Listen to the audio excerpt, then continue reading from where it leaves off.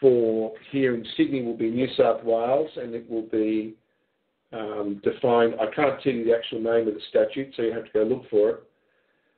The one thing I'd say about parking tickets is the whole system is largely automated, and I'm not familiar with too many people that have effectively defeated them until you get to the presumption of summons. What we are going to do with the Roman document forms is show how administratively you can rebut the presumptions of the summons. The back of a parking ticket is itself usually a summons by default, that if you choose not to have the matter paid, then it effectively performs the role of a summons by structuring you as the defendant, by making it an action, a form of action to a cause of action, and that the matter, once you ignore it, it will be heard as if you that an injury was performed, that you are the defendant, that it nominates the vehicle, and it will be handled in your absence, which is why people who ignore parking tickets find that there are arrest warrants. So I would suggest that it's not a matter of no contract. It's not a contract. It is going to be, I would say to you, the question is, you could argue that it is a mistake to have been done, but I'm sorry that I can't give you specific words on an answer to the rebutting of presumptions of parking tickets.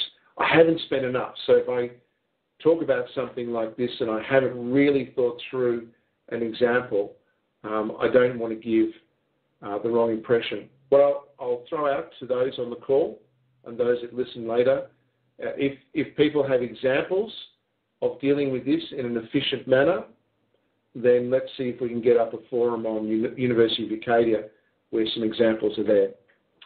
Okay, let's get to the next caller and we'll come back to the next questions in the chat. Here we go. This is Dean. Hello, Dean. Can you hear us? Yes. Hello. Yes, I can hear. Hello. Hi. How are you going? Pretty good. Thanks a lot again for everything you're doing. Have a question about tax warrants. Okay. And I live in New York, and yep. we have what's called school districts, and I get my understanding is they're private corporations, and they have a board, and this board issues an instrument called a tax warrant, and they issue this warrant to the tax collector of the town, who takes from the tax rolls, sends out the notices, and collects the money. Right. So, okay, so I'm just trying to, you can just kind of critique my understanding here for a moment.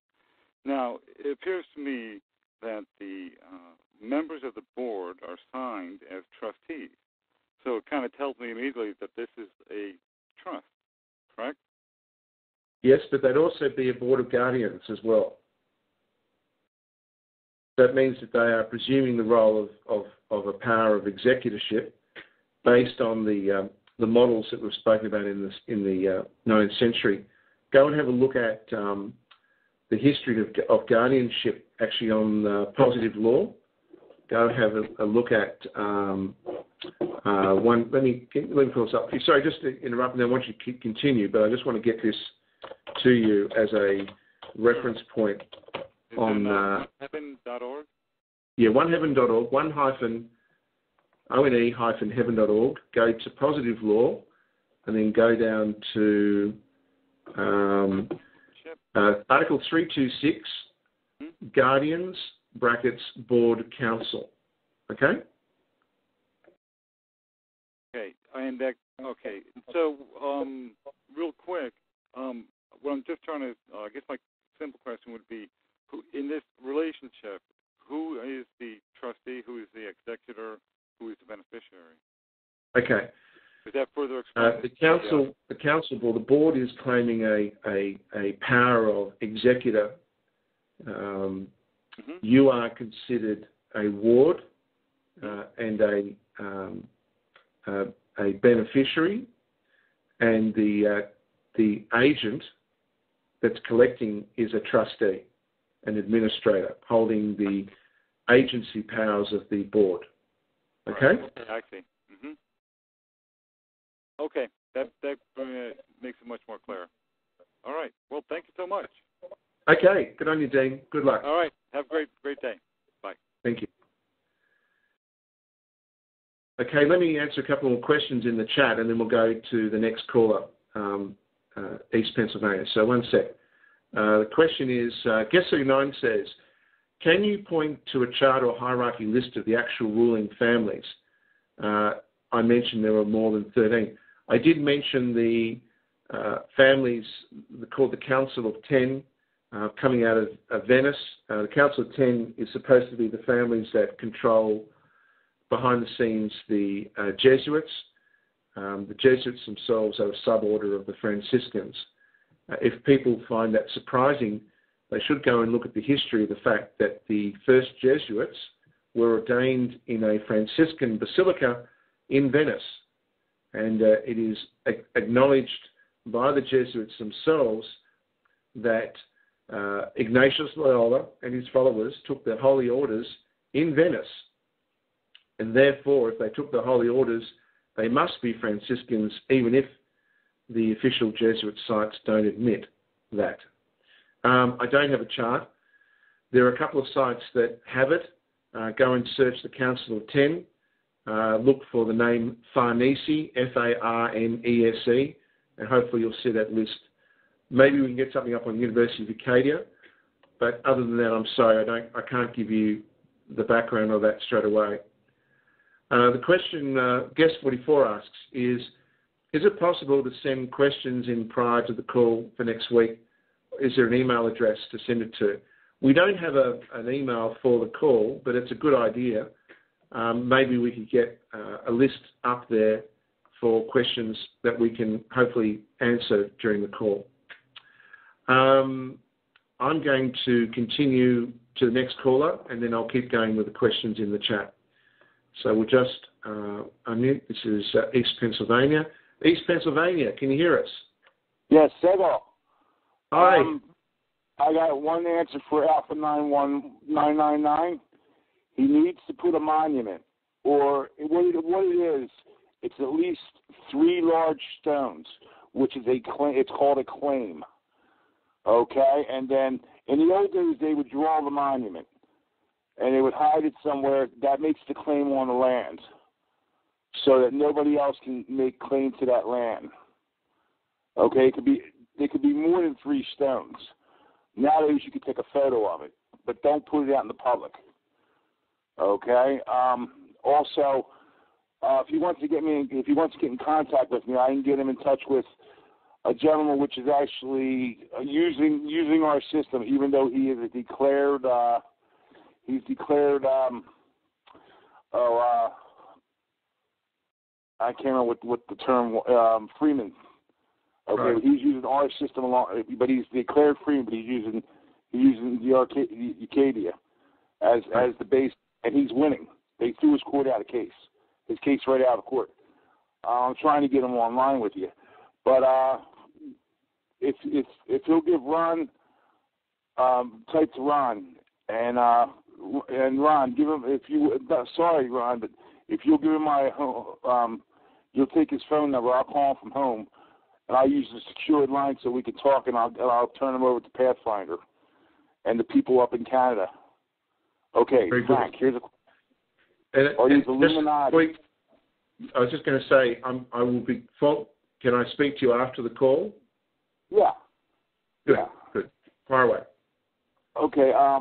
The Illuminati.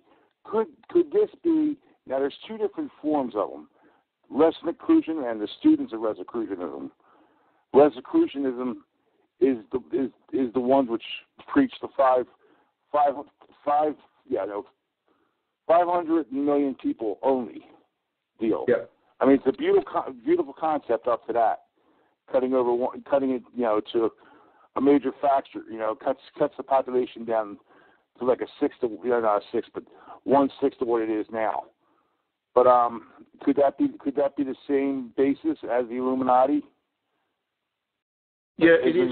Let me just clear up, because the word Illuminati, thanks to that very wealthy cut and paster, Dan Brown, has become, ubiquitous. People use it all the time. Let me just qualify what the word Illuminati actually means and what it relates to. Okay.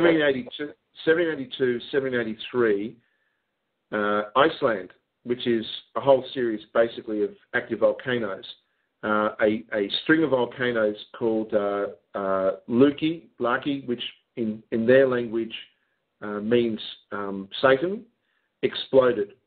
It caused a dust cloud that changed the temperature in Europe by a factor of about 2 or 3 degrees, created a mini, like a snap freeze. It caused complete drought, and something in the realm of 1 in 5, or something like 40 or 50 million people died of starvation. They do not include this in the history books. Right. They do not include this in the history books. And the reason they don't include it is in 1783, the world was humming along prior to this event, where the industrial age and what they were doing by throwing people off the land and putting them into slave factories meant that right throughout Europe, the nobles were running away from the church. They basically said the church had ended. This was the new age, the age of enlightenment. But when this event happened, Venice found a way to get control back. And what they did was they sent out an invitation, the first time in history. They sent an invitation to all the princes that had disavowed the church and the primary power of the Magyar elite families in Venice. They sent an invitation out to the industrial elite, the new wealth, for the first time. They sent an invitation to the intellectuals that previously had been at the behest of the wealthy patrons and the church to come as equals. They sent out to the scientists that prior to this had been hunted down and ostracized and kept in small scriptoriums and had never really seen any benefit for their research. And they brought them all to Venice to celebrate the largest orgy in history. And I mean orgy.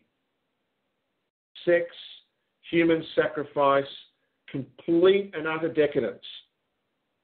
And there, over these ceremonies, they all inducted them into being a knight, principally a knight of Malta, sovereign knights of Malta, or in one of the other knights that they created. And they all died and were reborn literally through the ceremony that became a pervasive ceremony in the Freemasons. And they became the Illuminati. And that is the structure of patronage that still exists today. And it is so effective, it's why these people have never lost power since. That's the Illuminati. Sorry, keep going. I know, I'm just asking, is it the same as the Rosicrucianism? Because they basically, a lot of the names do coincide. It's all aspects of the same thing. Freemasonry, Rosicrucianism, Knights, Sovereign Knights of Malta, they're all tied in together. Okay. All right, that was just a question I had. Okay. Yeah, give me a call afterwards. Okay. Okay.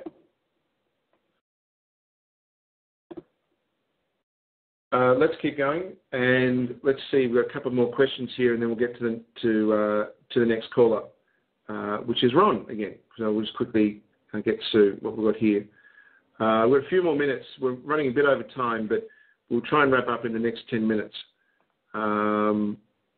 Let's see if we've got any more questions here in the chat. Let's see, any more questions? Okay, question is, what's a proper form schedule of fees? This is a very important question. I'm glad Guest 39 asked this question. People have put schedule of fees in before and they're completely ignored. completely ignored because the form of what a schedule